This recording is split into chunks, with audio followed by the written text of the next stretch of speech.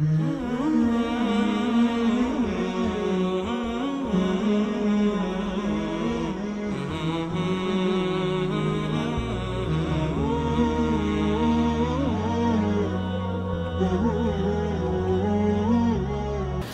শক্তি সামর্থ্য আছে এরপর হজ করলো না, হ্যাঁ, সেই ব্যাপারে কঠিন। যে রাসূলুল্লাহ সাল্লাল্লাহু আলাইহি ওয়াসাল্লাম বলেছেন তার মৃত্যুটা যেন আইয়ামে জাহিলিয়াতের মৃত্যু। যাদের শক্তি সামর্থ্য রয়েছে, আমাদের দেশের লোকেরা অনেক সময় মেয়েদের বিবাহ, ছেলেদের বিবাহ না দেওয়া পর্যন্ত আসতে চায় না। মনে রাখবেন, আপনি জানেন না যে মালাকুল মউত কখন এসে হাজির হয়ে যায়, ঠিক না? মালাকুল মউত কখন এসে হাজির হয়ে যায়। সুতরাং রাসূল বলেছেন যাদের যখন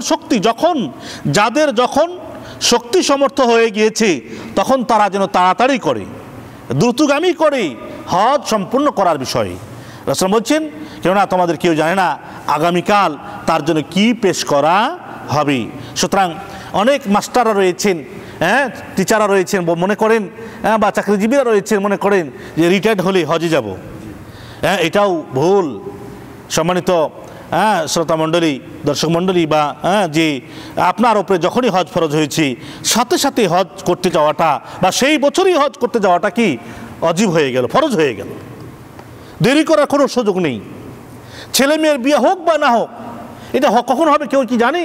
আল্লাহ পাক যেদিনকে রিজিক রেখেছেন তার বিবাহের, সেদিনকে হবে, এর আগে একদিন আগেও হবে না। আবার আপনার ছেলে মেয়ে যে বিবাহ করা পর্যন্ত বাঁচবে এরও বাকি গ্যারান্টি রয়েছে। এরকম ঘটনা ঘটেছে না? বাসর ঘরে গিয়ে মৃত্যু হয়ে গেছে, ঘটনা ঘটেছে না? শুনেছেন না? হ্যাঁ। আবার দেখা গেছে বিয়ে করতে যাচ্ছেন, রাস্তার মধ্যে অ্যাক্সিডেন্টে মারা গেছেন, এরকম ঘটনা ঘটেছে না? বহু ঘটেছে। সুতরাং আল্লাহ পাক সকল দৃষ্টান্ত দুনিয়ার বুকে রেখেছেন বা সকল দৃষ্টান্ত দিয়েছেন আমাদের শিক্ষার জন্য। আমরা যেন এ থেকে শিক্ষা গ্রহণ করি, সেই জন্য আল্লাহ সুবহানাহু ওয়া তাআলা বলছেন যে